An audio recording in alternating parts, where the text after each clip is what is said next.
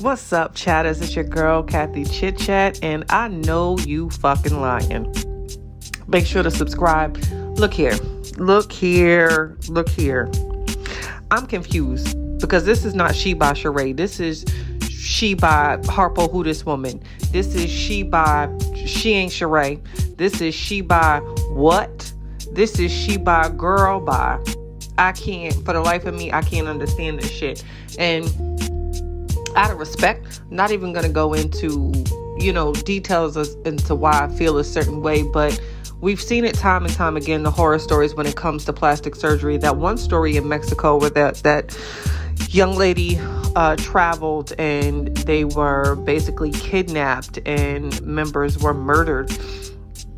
It's just, when it comes to plastic surgery and things of that nature, it's really dangerous to me. And not to discredit those that do it, or even call you ugly as a result. But you can't come by me with a completely different face and I not ask questions. Like, what the fuck? Like, this is one of those situations with Sheree where I had to do a double take. Like, who is this person? Now, if you like it, I love it. Like, if this makes you feel great, hey, hats off to you. But I remember I'm doing a series about the Real Housewife of Atlanta, the beginning.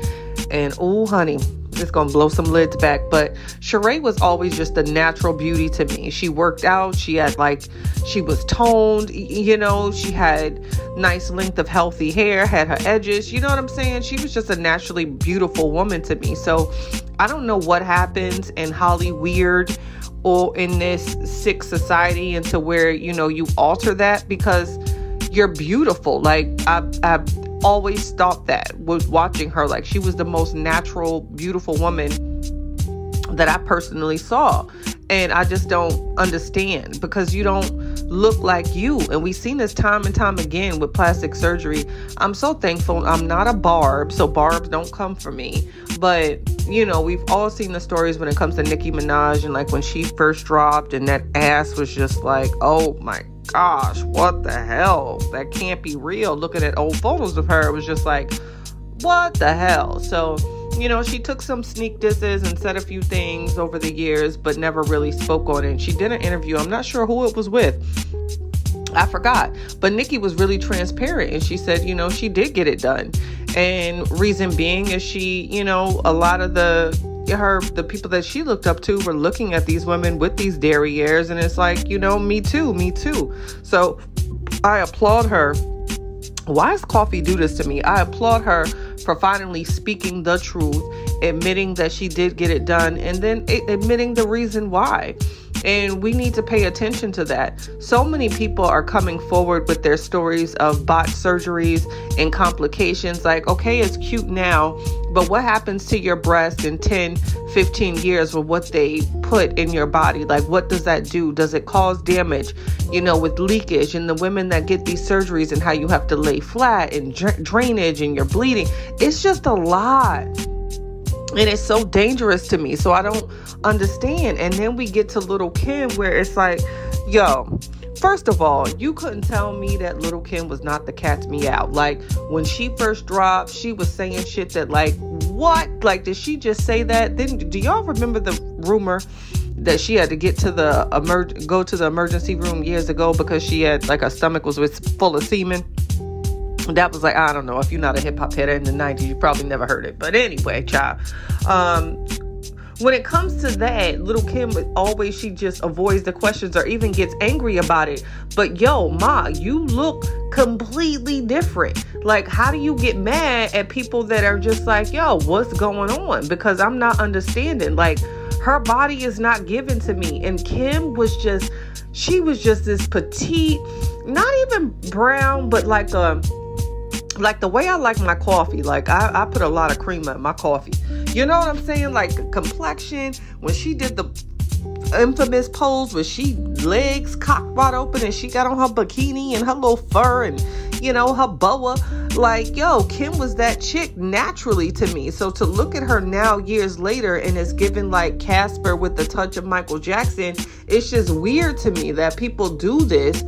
And you expect people either not to notice or not say anything about it because you're not the same person. Or maybe it's because I was raised differently. Like in my family, if you got an illness or something going on, well, we gonna talk about it. Like, we got a family member that done had plenty of damn surgeries when it come to their damn feet and all of this. And you know what her nickname is? Foot. That's what we call her. We call her Foot. You know, we acknowledge the shit. We address it. We don't try to act like it doesn't exist. So I don't understand why people get these surgeries and then you become offended when people are asking questions like, hello? Kind of don't know who you are. Like, if I looked at your driver's license from 10 years ago and your driver's license now, what the fuck? Who are you? Like, you know, like, it just don't make no sense to me. And then Dawn Richardson, she was a subtle one. And if you remember Dawn from, what was it, Diddy and, oh God, was it Making the Band? It was another Making the Band, a female version. Look at Dawn then and then look at her now. And again, not to say anyone is ugly, because to me, when I call someone ugly, it's because of their behavior. But not to say that any of these women are ugly, but it's just like, yo, you did a complete 180. Like, you don't look the same. Why? And it's just like, why? So either you have some insecurities within yourself or you feel pressured to do that, or whatever the case may be. But for people looking in, we see your natural beauty. Like, why alter that? Like, these were some beautiful women. I'll tell you hands down, Little Kim was just naturally beautiful to me. And I'm still stuck on, like, I wish we can go back to, y'all remember what's the 411 remix album, and Mary had her blue and white bandana, her little curls coming out, and her jersey and baggy jeans and boxers showing and Tim's. Like, that's still sexy to me. Like, why have we gone to this image into where women have to be adorned or put on a pedestal, or that's what's talked about in the lyrics, simply because she has an ass that is gigantic and features that are altered and fake boobs? Like, so many times men are complaining like, I want a real woman. Nigga, use a lie, because it ain't no way. If your last chick got fake boobs, fake ass, liposuction, BBL, like, so don't miss me with this. You want a real woman, because the real women are walking around with tiger stripes on they upper thighs, you know, from childbirth or weight gaining or losing, or, you know, the real women got some fupas, or the real women might got a little belly, and yeah, she might work out or whatever the case may be.